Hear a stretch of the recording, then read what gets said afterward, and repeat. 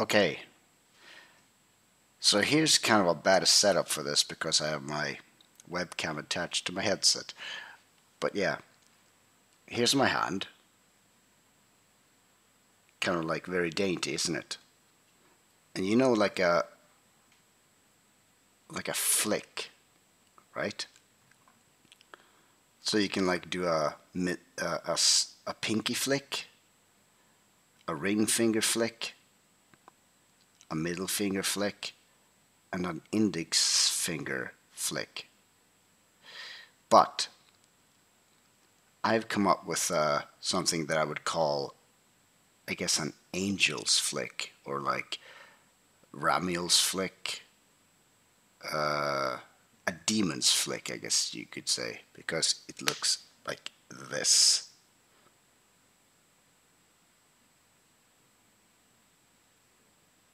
Because the reason why it looks like this is because it's much more effective than a flick like this or this.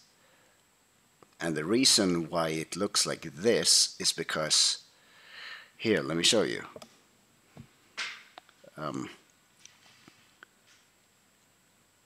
Place your hand onto the table like this, and you knuckle your fingers down like this, and you bring forth the index finger like this, and you lift it up, and then your thumb, you lift it up, you can, and then you bring out your pinky, you lift it up like that. But when it comes to these two fingers, if you bring out your index finger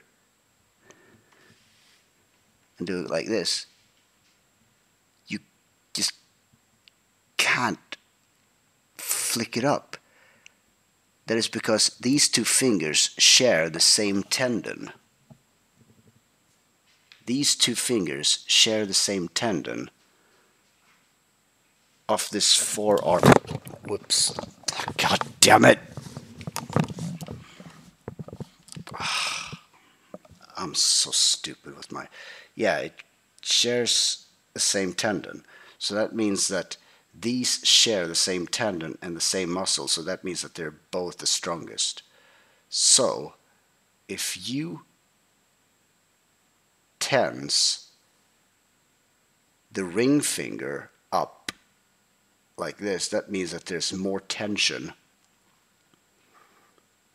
and if you flick this toward something, it is the most powerful due to the tension and the strength of this huge muscle responsible for these two fingers.